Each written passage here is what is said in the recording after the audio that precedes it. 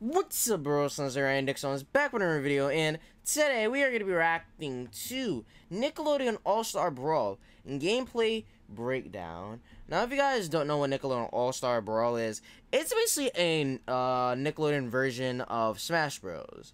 However, it's going to be a little bit different because, you know, it's made by an independent company and all that. And honestly, not gonna lie, I'm really excited for the game. Not gonna lie, because, you know, I've always been, you know, a Nickelodeon and / Cartoon Network fan, so I feel like this could actually be like a good game. Not gonna lie, like if it just has enough support from like, you know, fan base and Nickelodeon themselves, considering sometimes whenever Nickelodeon does a like crossover game, they don't, you know, make enough support for it. I feel like if they actually do that, then either two things: either one, it'll be good enough that they can actually make DLC for the game, which, you know, would be good considering you can add characters that people actually wanted to be in the game, but, you know, you added them later. Or it might go down the Nickelodeon Racing track and actually just make another sequel where they add stuff and characters that should have been in the first but weren't. Which, you know, I'm not even gonna lie, I wouldn't be mad. So, on the breakdown is basically gonna explain like how the game is, how the controls are, and basically everything. I did see some gameplay, like, characters for, like, SpongeBob, Sandy, and then some other characters for Teenage Mutant Ninja Turtles, but I didn't see the breakdown. So now we are gonna react to it and see how this is and see if this is good or not. If it's bad, then it's bad. If it's good, then it's good. So, yeah.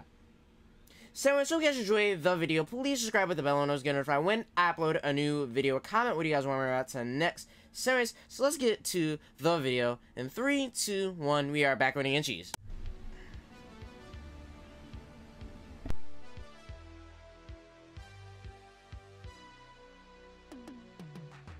Hey everybody, my name is Thaddeus Cruz, character designer and programmer on Nickelodeon All-Star Brawl. And today, we're going to be showing off some of the mechanics. This game is a platform fighter, meaning that the objective is to ring out your opponent. Ringing out an opponent has everything to do with their percentage. Okay, so it is like Smash, alright. Because some fighting platformers are either percentages or, like, you know, get your special and then kill them. But I'm guessing it's like Smash Bros, alright. You'll need to start out with light attacks. Light attacks are the options you use to build percentage. And like you'll see with most attacks, they come in pairs of 3. Light up, light down, and light in. Alright, so we got, once you've built up enough percent, we got the basic ones, alright. Strong attacks. These two come in up, down, imagination, and then for the most part, butterfly net. Alright. Some of the moves for the SpongeBob characters will come in, will be like references from memes from previous episodes, like this one, like the chomp. It's from from Stupid, the season 2 episode where, you know, he has to SpongeBob helps Patrick's parents. That's not what I meant, but you know what I mean. 3 strong attacks in the air. But not gonna lie, I actually might like this. I might. The direction you choose determines the interaction with other strongs. Down beats mid and causes a stagger. Oh. Mid beats up and causes a turnaround. Wait. Up beats down and causes a spin out. The primary exception to the directional system is in the form of dash attacks. Once you build enough speed on the ground, you will see a dashing effect. This indicates that you can perform a dash light or a dash strong. Of note, on hit, these attacks can be cancelled into anything. Bet. Okay, hold In up. addition to attacks, grabs also fall into this. Good thing I'm reacting to this because I actually know I'm actually learning how to actually play the game. But alright. Holding something, you're able to move around freely, and if you're on the ground, get a jump out. What's more, you can actually grab in the air. Oh, in the oh no. And just Oh no, there's gonna be a lot of grabbers. There's gonna be a lot of grabbers. I can already predict that.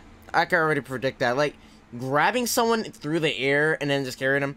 I'm betting there's gonna be a lot of grabbers who's gonna try that Donkey Kong move where basically he'll grab you and then once he's moving he'll just try to throw you off and then just tries to go back.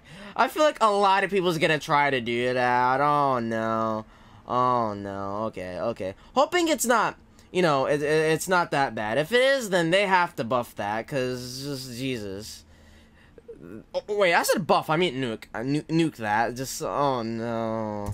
it's like the Oh no, bro. Guarding in this game is indefinite. There is no penalty for holding it down. Instead, the penalties come in the form of being pushed back. If you reach a ledge, you enter teeter. If you're hit again in this phase, you can be punished. A guard can become more effective by either timing it to the hit, or by holding in the direction of the attack. Doing both initiates a perfect guard, where you can react immediately. But you won't Okay, need to perfect guard all timing. the time, Alright. especially if somebody's coming at you with projectiles. Instead, just hit them Jump. right back. Oh, we get him right back. Okay, Projectiles that in is this the thing game in follow Smash, the but system, alright. in that the more they're redirected, the more powerful they become. Interesting. And that's not all. Those grabs from before. Oh, you can grab them too. Players.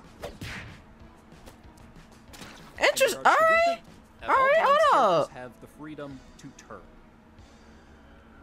turn, both on the ground and Okay.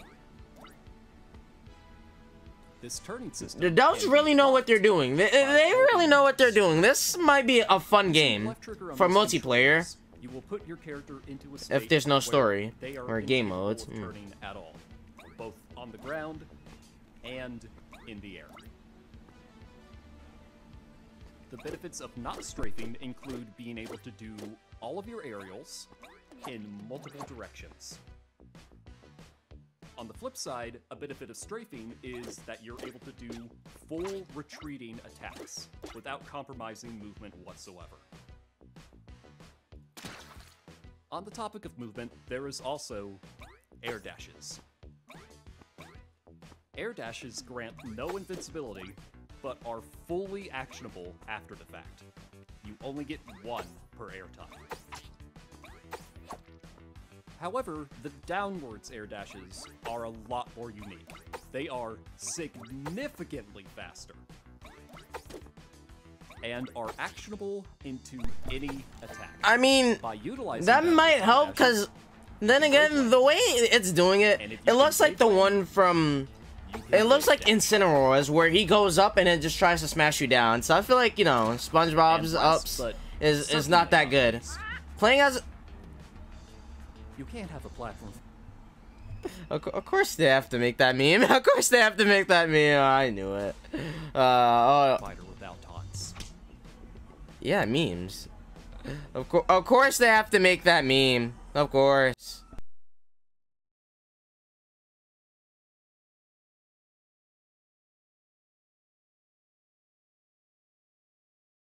So anyway, guys, that was the video. Alright, so thoughts.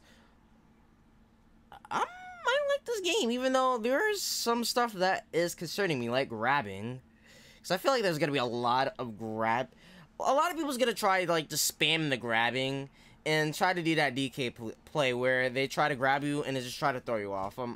So I feel like they might need to at least tone that down a little bit. Or just change of how you can actually use the grab. Because I feel like a lot of people's going to do that and it's just going to cause a lot of rage. Everything else, okay, I get it. It's gonna be like a classic platformer. I feel like this is going to be like Super Smash Bros, but for Nintendo 64, where there weren't really like, you know, side special moves. There's just, you know, attacks. But all right, you know, even though I never played Super Smash Bros for Nintendo 64, I still might enjoy this, considering I always love trying out a new fighting platformer and seeing if I love it, because, you know, I always love fighting platformers, even though most of them aren't that good. But, you know, still, some of them are good and some of them are bad, like Brawlhalla. That's really bad in my opinion, but still. So I feel like I'm gonna enjoy the game. I'm hoping it really does get support, so we could get at least, you know, some DLC and stuff and all of that, or, you know, a sequel and then, you know, DLC for the sequel. So yeah. Same as that was the video, guys. If you enjoyed the video, please subscribe with the bell on those to get notified when I upload a new video. Comment what do you guys want me to react to next. Most of my watches by people who want to subscribe, so if you like the video, please subscribe. And yeah, don't worry guys, we'll get a new intro, because, you know, I was thinking of changing the intro, but I was like, you know, since I'm gonna change it either way for October, I was like, yeah, I might as well just keep using the summer one until September ends. So yeah. Same as that was the video. I'll see you brosons later. Bye. Peace. 2020 shit, it got us all blind. Hindsight is so far away and behind. Slow it down and I promise I'll get mine. Getting a grip on time, eye for an eye. Need that Agamotto vision. I'm like Thanos on a mission, snapping to get the riches. I see my dreams in the distance, in the world, in the palm of my mitten. The soul got him smitten and I'm chilling with great Britain.